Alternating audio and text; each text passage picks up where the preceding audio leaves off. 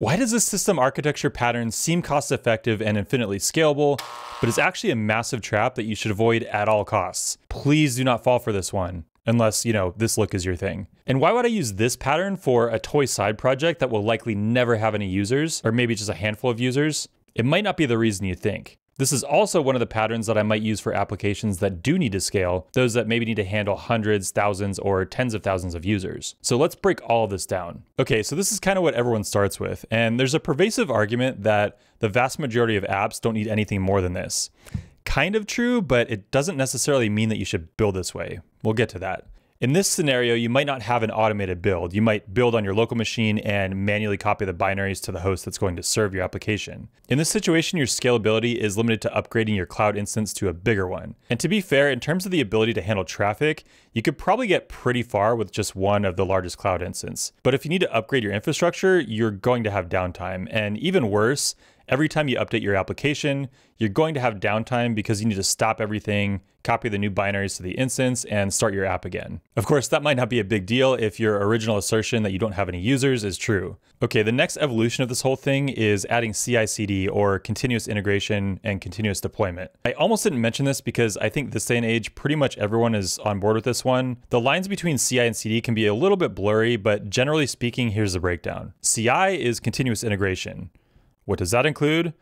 Number one, automated builds when code is committed. You push a change, a build happens. Number two, automated tests when that build is complete. And number three, some kind of notification to developers when either of those things fail. Of course, depending on who you talk to, CI might encompass other things, but that's kind of the meat of it. And then there's a CD. Once the build completes and all the tests pass, we have some agent that automatically deploys a new application binary to the hosting platform. In this case, that's just a plain EC2 instance. In a lot of cases, the automatic deployment will happen to some test environment instead of being deployed directly to production, and sometimes some automated integration tests will be run in that environment, hopefully. Then depending on the situation, the new binary might be automatically deployed to production at that point, which is continuous deployment.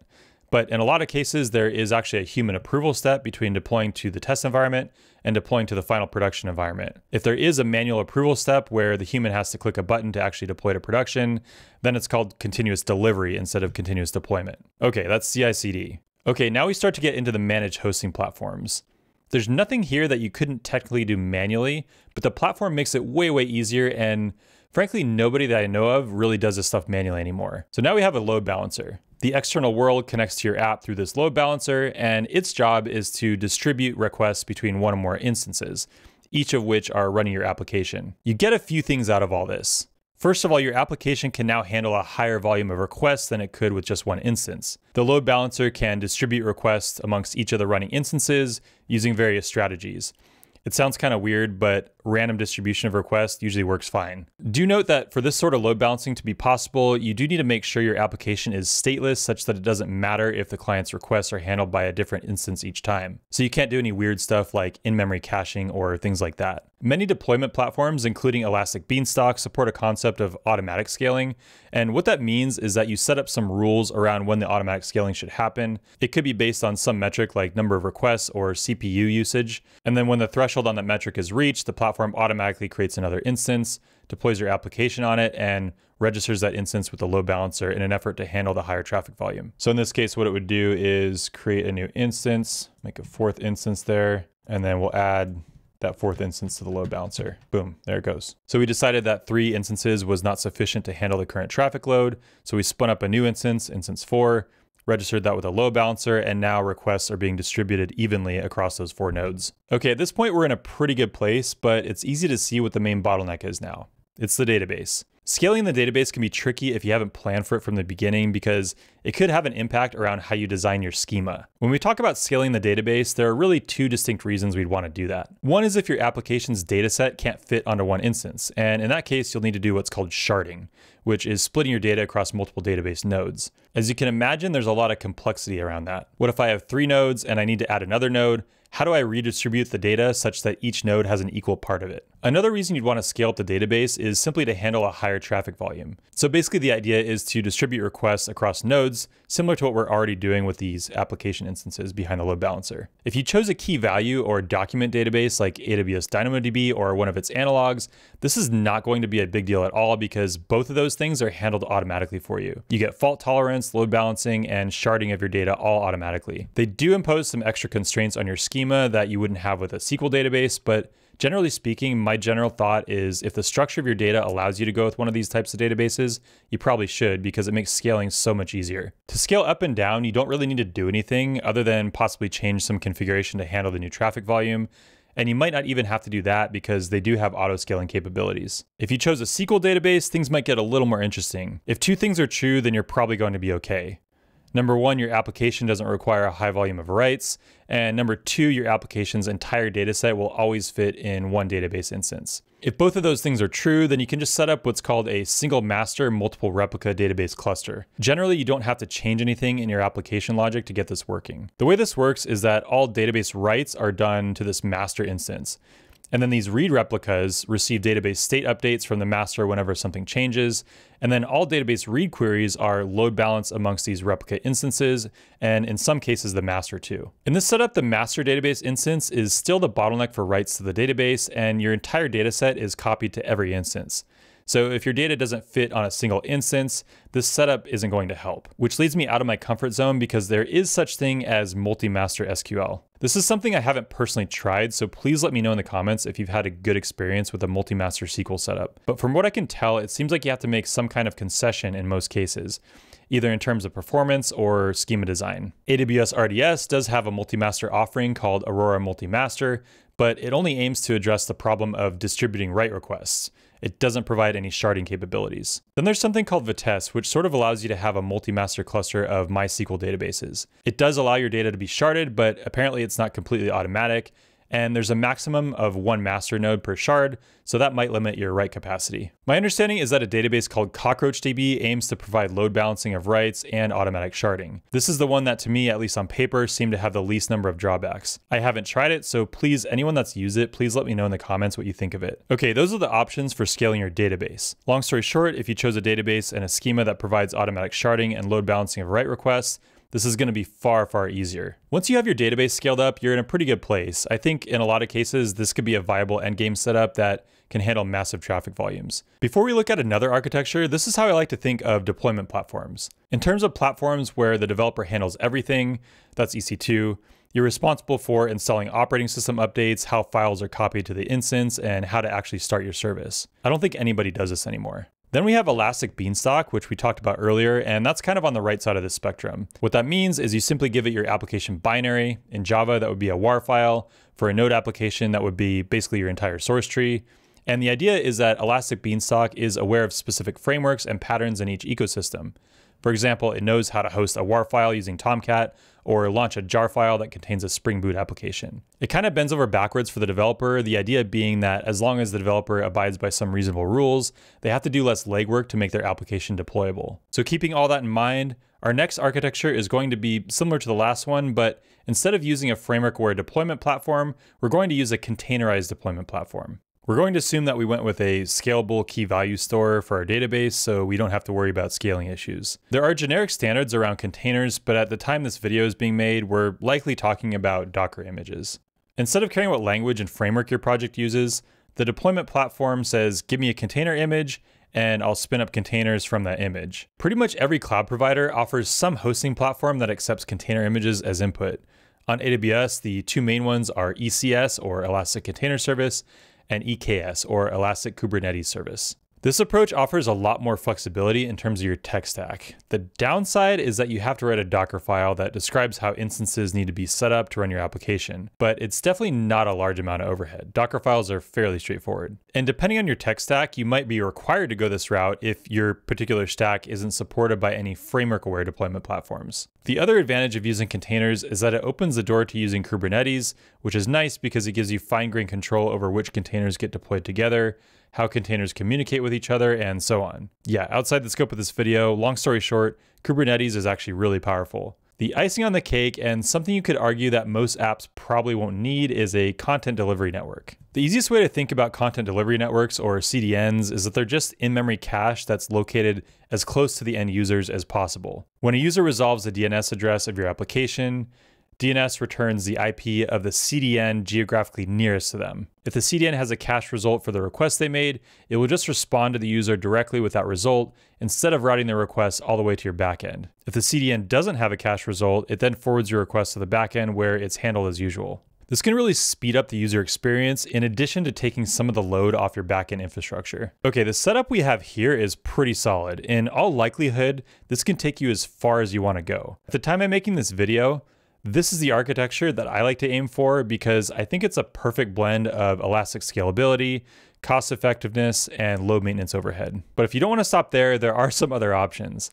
Whether they are better or not really depends on your requirements and to some degree your subjective opinion. But first, now that we have our potential endgame system architecture, there's a bit of a fallacy that I want to dispel in this video. And this fallacy comes in a few forms, but all of them are pretty similar.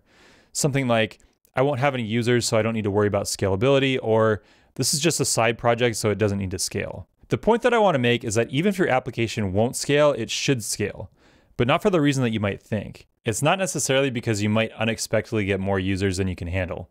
You probably won't. There's more to it than that. There's this common misconception that building with scale in mind will require extra thought and will make every project take longer. It does require some extra thought, but that extra thought isn't really on a per project basis. Once you internalize the basic concepts around building for scale, I'd argue that building things with scale in mind doesn't really add any extra scope to the project. It just takes a bit of time up front to learn the concepts, and after that one-time investment, incorporating scalability into your project shouldn't really add any scope. That's my take anyway. That's why I think even toy or side projects should be built with scale in mind. Okay, next architecture pattern, serverless. Yeah, I didn't forget about it. Here's the serverless analog of what we've been doing so far. Instead of a load balancer, we have what you might think of as a lightweight proxy. In AWS, this would be API gateway. Then instead of our container platform, we have our static files, HTML and JavaScript in an S3 bucket. And for our APIs, we have serverless functions. In AWS, that would be AWS Lambda. Notice that I took out the CDN box. You can still have a CDN if you configure your API gateway to be edge optimized. So that's still kind of there. First, let's talk about the advantages of this approach.